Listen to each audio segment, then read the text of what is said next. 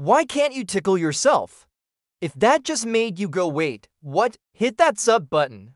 I've got 100 more just like this. You can't tickle yourself, and it's not because you're not trying hard enough. Your brain is too smart. It knows every move you're about to make, down to the exact muscle. When someone else tickles you, your brain didn't see it coming, so it reacts with surprise, which triggers the tickle response. But when you do it, your brain's prediction system shuts that response down. It's like trying to surprise yourself with your own birthday party. It just doesn't work.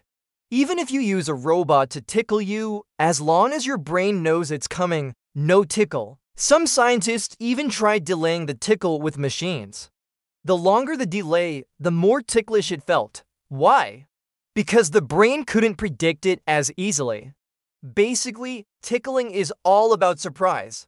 And you can surprise yourself. For more content, click here.